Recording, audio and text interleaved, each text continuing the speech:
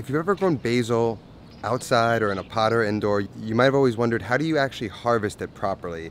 And today I'm going to show you one trick for harvesting basil to ensure you harvest the most that you ever have.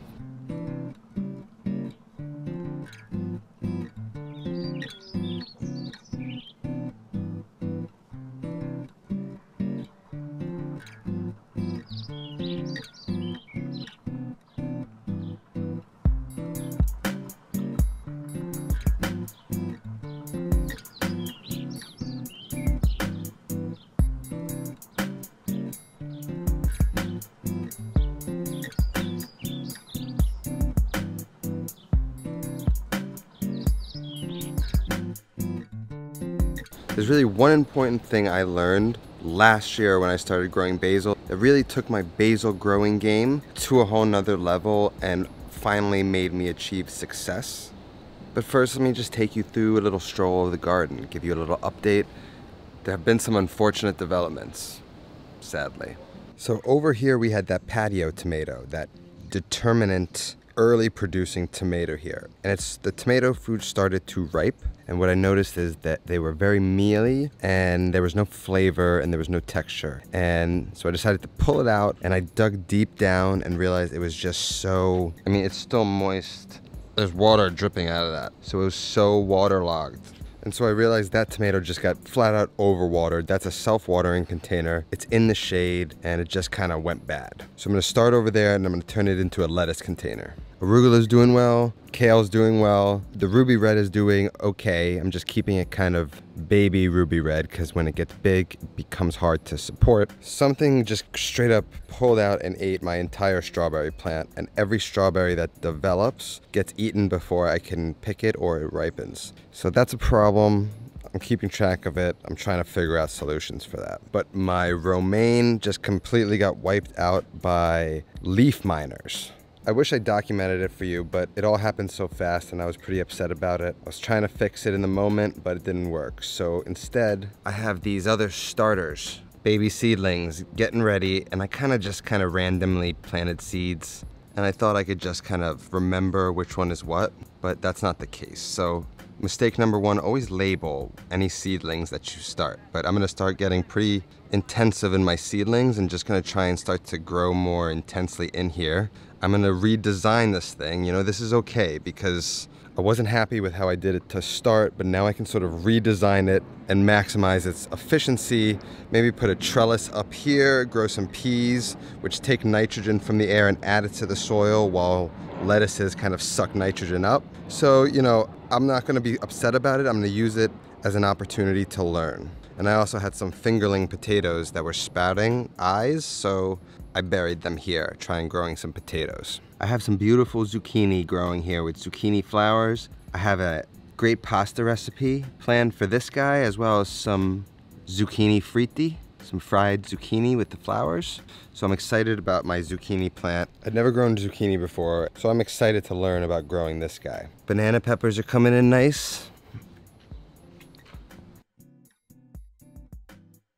I have some cherry tomatoes ripening up.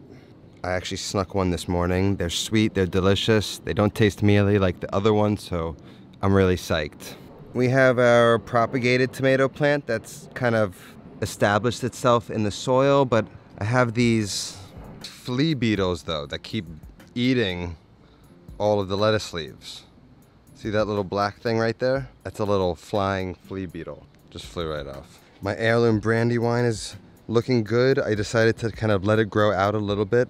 I'm pinching all the suckers as they come and just deciding if I want to leave any, but I finally got a flower cluster right there, so I'm happy about that. And eventually I'm gonna start to stake this guy up like I showed you in the last video.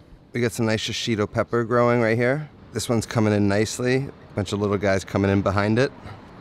Our oregano and our mint are doing pretty good. So is our thyme and our rosemary.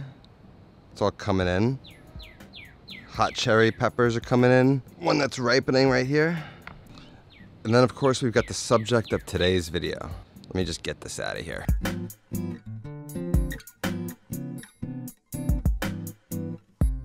This one trick has allowed me to make sure that I never am short of basil. And if the weather permitted, I could probably grow this basil forever. And the reason why sometimes you can't grow basil forever is it gets to a point where it flowers. Flowering is good on one point because that's its way of reproducing. We get seeds when something flowers. So you can harvest the seeds of a basil that you like by letting it flower, but the problem is it gets bitter.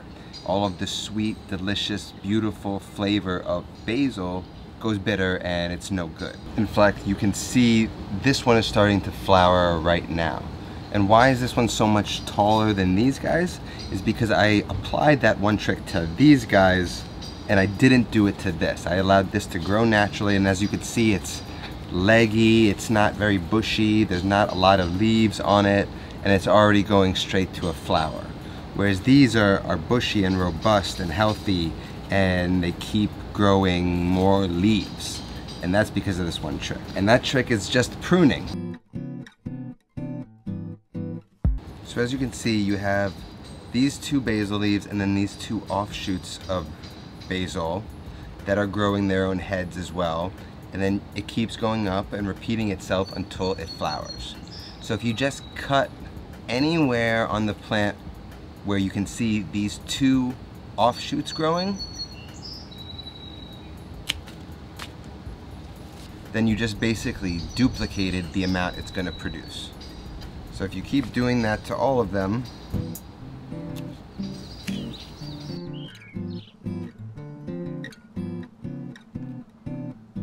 now that's how you harvest basil. Every time you need basil, you harvest it like that, and then it'll just keep coming back. You just make sure that you don't let it flower. So then I'm just gonna go through and look for kind of scummy leaves or any discoloration, anything that looks diseased at all. And as you can see, I've been cutting this thing. So it's all new growth coming from harvesting these as I go, and as you harvest, you get more. It's an amazing thing. So prune that basil. Harvest it all the time. It's gonna keep bringing you more. Well, that's it for today in the garden.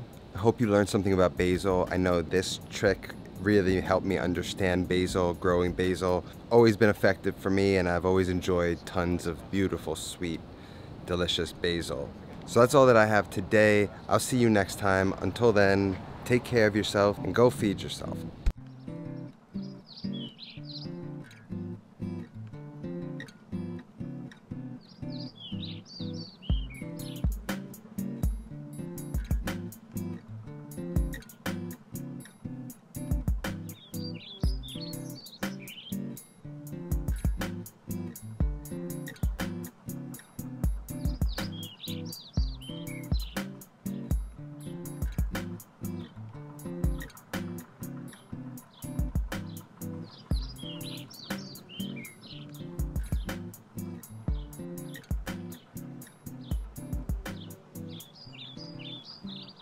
Some advice, bastard.